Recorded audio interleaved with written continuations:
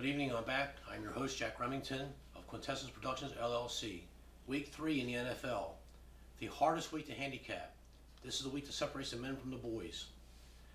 We won our last 8 out of 10. In week 1, we lost our first 2 picks, won the next 3 to finish at 3-2. So now we sit at 8-2. Week 3 is the hardest week to handicap. And I'm going to explain for just really briefly here. The top 3 weekends to handicap in order: week number 3, then week number 1, and then week number 17. Week number 3 is the hardest handicap because you got your 0-2 teams, your 0-1-1 team, Pittsburgh Steelers. They have to win. If they don't win and they're looking at 0-3 or 0-2-1, that hurts your chances of advancing in the postseason contests. Very few 0-3 teams make it to the playoffs. It's hard enough at 0-2 to make it. The Saints made it 0-2 last year. I mean, it does happen, 0-2. But 0-3 is much harder. 0-4. No team at 0-5 has ever made the playoffs. Okay? No team. The Washington Redskins under Marty Schottenheimer started 0-5, and they finished 8-8 and lost a wild card to tiebreakers. It was the closest I can remember of an 8-8 team or a 0-5 team starting out and then making the playoffs. Very hard at 0-5. It's never been done. Having said that, this is week 3, the hardest week. The first pick, Cincinnati +3. They're at the Carolina Panthers. This is a dangerous game. Cam Newton is not the same. He's not the same quarterback. His downfield passing is not as accurate as it once was. He's taking a beating. He runs too much. He's putting a lot on his shoulders. He's a great player. I'm not necessarily a Cam Newton fan, but I know he's a great quarterback. He's a top 10 NFL quarterback. He's our franchise quarterback player. The team is pretty good. They have a good defense. But I think the Bengals, Marvin Lewis is on the hot seat. He's got to produce a playoff. He's got the horses on that defense. He's got the pass rush. And I look for them to contain Cam Newton. And I'm looking for an upset here. A minor upset, but I'm taking the Bengals +3. So game number 2. Division rivalry.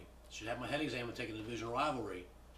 I'm taking the Tennessee Titans +9.5. They're at the Jacksonville Jaguars. I know Jacksonville's an up-and-coming team. I know they have the general manager to die for, the Tom Brady killer and Tom Coughlin. I personally think he's the best general manager in football. He's got 2 Super Bowl trophies with the New York Giants beating my New England Patriots twice in the Super Bowl. The guy is just a proven winner. He knows his football. I would put him up against anybody, including Bill Belichick. Tom Coughlin is a top 5 NFL coach, and I can't say enough good things about the guy. Jacksonville made a major coup in hiring Tom Coughlin as a general manager. The Denver Broncos made a major coup hiring John Elway as a general manager. I mean, who else would you want in your booth other than John Elway? I mean, he's going to turn out to be a great general manager. We're taking the Tennessee Titans +9.5. The Titans beat Jacksonville twice last year. They split the year before. The Tennessee Titans have beaten Jacksonville the last 4 out of 5 games. I just think there's 9.5 points is too many points here. A pure point spread play. Jacksonville may win the game like on the weekly pool that you just pick the winners. I might take Jacksonville, but for the contest, I'm all over the Tennessee +9.5. The next game, I should have my head examined. I've taken Oakland Raiders twice on the free pool, and last week they had the game won 19-10, and they let Case Keenum beat them with like 4 minutes left in the game with 2 drives, get 2 touchdowns. I wonder what was going through Chucky Boy's mind when they couldn't sack him, had no pass rush when he got rid of Khalil Mack, the best defensive end in football. I bet he regretted the trade right then and there because he had a win in his pocket right with this, at Denver. And now he's looking at 0-3. They're at Miami. We had Miami on the pool and in the free pick'em contest. We just knew that Miami was going to come out smoking. They got a better coaching staff than the Jets and the other teams they beat. We just think that Miami's an up-and-coming team. Matter of fact, I even picked Miami to win the division, so I got to leave these videos up here. So I may have to change it because the New England Patriots got Josh Gordon. That changes everything if they can get him in shape, get him focused, and if Tom Brady can get him the ball. The New England Patriots just might win another Super Bowl. The Oakland Raiders paid Chucky Boy this big contract. I just don't see him going 0-3. Anything can happen in the NFL. But like I said, 0-3 teams, they have a hard time making the playoffs. The Buffalo Bills did it in 1992, I believe it was. Long story short, we're taking Oakland Raiders here. We like Chucky Boy. Gacy's doing well in Miami. Tannehill's back. But I think Derek Carr is a better offensive player. I think he's a better quarterback. I think Oakland's got too many offensive weapons. Miami, I know I'm picking them to stir the pot in the AFC East, the weak AFC East.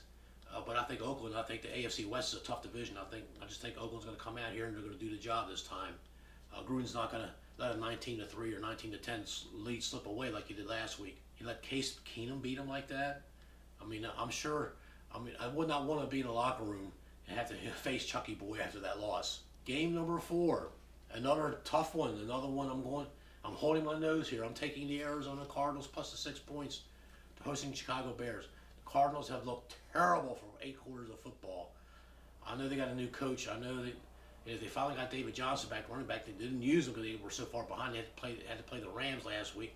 We had the Rams here. We laid the big number, and it was an easy win for us. The Bears are not the Rams. I just think that if anything left in the tank at all, if their defense could just hold Chicago to 17 points, I think Arizona will sneak out a win here. But we're getting 6 points as a home dog. I'm taking it. Okay, game number 5. The last game, we are taking another home dog. We're taking the Detroit Lions plus 7, hosting the New England Patriots. I know they picked up Josh Gordon.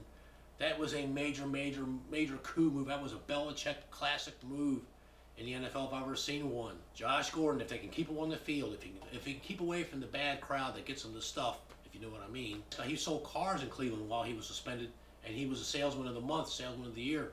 But Belichick is going to take a chance on him.